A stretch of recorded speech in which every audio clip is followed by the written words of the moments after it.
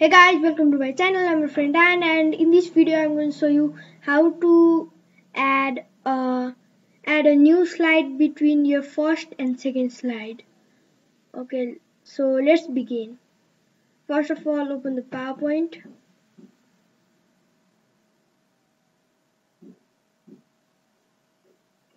Let's go to a blank presentation. First of all, let's close it.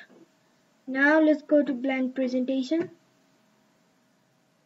Okay, to make you know, I'm going to write here 1. Okay, let me change its color. It's done. Now let me add a new slide, and here I'm going to write 2.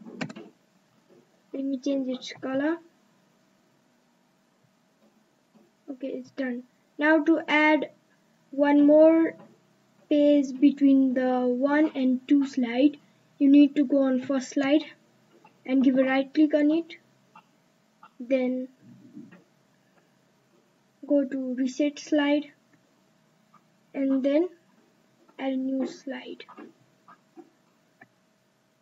Okay, you can see here. Okay, this is the first slide, and in the second slide I had written 2, but in the second slide there is nothing written.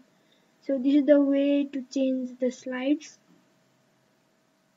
and you can also reset it upwards and also downwards.